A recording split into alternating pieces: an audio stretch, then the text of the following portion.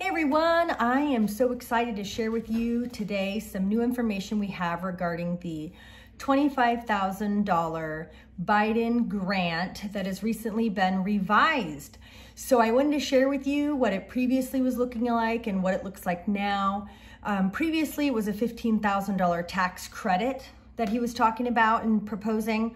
Now it is revised to a $25,000 grant, grand total that you can get. The requirements are you have to be a first-time home buyer.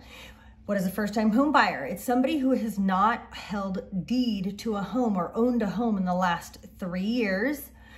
They are also requiring, now they've added, you have to be a first-generation home buyer. What is that? That means that your parents, both of your parents, cannot have owned a home in your lifetime. So in your lifetime, they cannot have owned a home. So the third requirement is that you have to fit under 80% of the median income, and in a high cost area, you have to fit under 120% of the median income. And that's something you can Google for your area. It's very easily provided, that information, on the internet. So if you're curious in your counties, just Google median income, Placer County or Sacramento County, and it should pop right up to let you know if you fit that income limit. Now, the new $25,000 grant that recently came out, $20,000 of it is available to those that I just mentioned that fit the 3 categories: first-time home buyer, first-generation home buyer, and they fit the median income limit. The remaining $5,000 of the grant is only available for what they consider socially and economically disadvantaged individuals. And so I will provide the link to the draft summary of this specific bill so you can see for yourself the information. But to quote you the verbiage of who is eligible for the additional $5,000, I'll go ahead and just read to you what it states.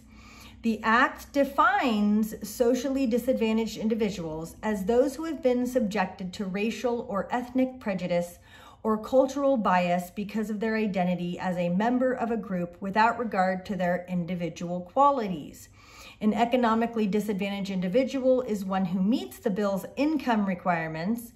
Any individual identifying as Black, Hispanic, Asian American, Native American, or any combination thereof will be presumed to meet this definition. Any individual who does not identify as such will have to prove by a preponderance of evidence that they are socially disadvantaged. So you might think, well, why is this happening? Why is this coming out? Well, previously in the past, FHA financing was absolutely redlining clients, where they were not allowing buyers to purchase and get mortgages through them. They would not insure them if they fit a social class. So it was a very real thing. And so there has been acts put into place to protect against this discrimination, okay? So the requirements for this particular program is that the buyers have to complete a first-time home buyer course approved by the Housing of Urban Development. And there are some counseling agencies that you can look up on their website to make sure that they are approved, because you don't want to waste money. They typically tend to cost about $99 for the class.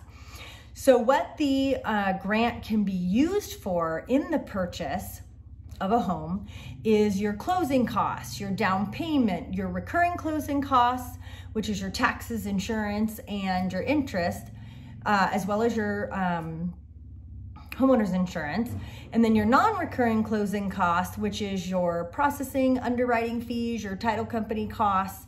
And then you can also use the money to buy down your interest rate or any points that are out there. So there is a few negatives that I can see with this new program. If you live in the home less than 1 year, you literally have to pay the entire thing back. But who lives in a home less than 1 year, right? So every year after the first year, 20% of the amount is decreased that you live in the home. So every year you live in the home, it decreases by 20%. And there is no penalty as long as you live in the home for 5 full years. They actually waive the money and you do not have to pay it back at all. So some of the negative impacts of what this could create is there's already so much competition right now with houses This is going to bring more buyers into the market, and that is going to make it even more competitive. It could raise home prices. The other downfall is not a lot of people are necessarily going to qualify. Maybe they make too much money or they don't fit the social class, right? So the goal of this program was to help bridge the gap, the homeownership gap, and the generational wealth gap for minorities who in the past could not purchase, and it did not allow them to gain this equity and pass it on to their children, etc. And that's why with the program, they are requiring, multi-generational, like the fact that the first generation homeowner counts your parents and what they have done, right? So they're trying to give this money to a selective group where, hey, not only do you not own a home, but your parents didn't own a home since you've been alive, right? So basically the last 20 years, most people don't buy houses till a minimum of 18 years plus. So the last downfall of the program I find is that it's going to be distributed by a state agency, which of course, as you can imagine how your service is with the DMV, it's going to be a lot slower of a process, which is not as attractive to sellers when you are out writing offers. So that can be a downfall. So I am going to include some links for you guys to research and get a little bit more data if you would like. I will include that down below.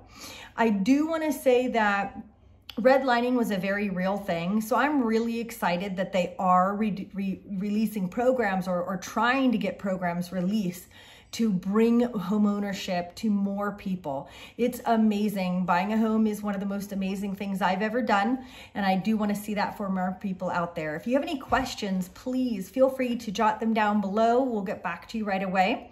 If you'd like to apply with us, I included that link as well. All right, well, I hope you guys have an amazing day, and I will see you in our next video. Bye-bye.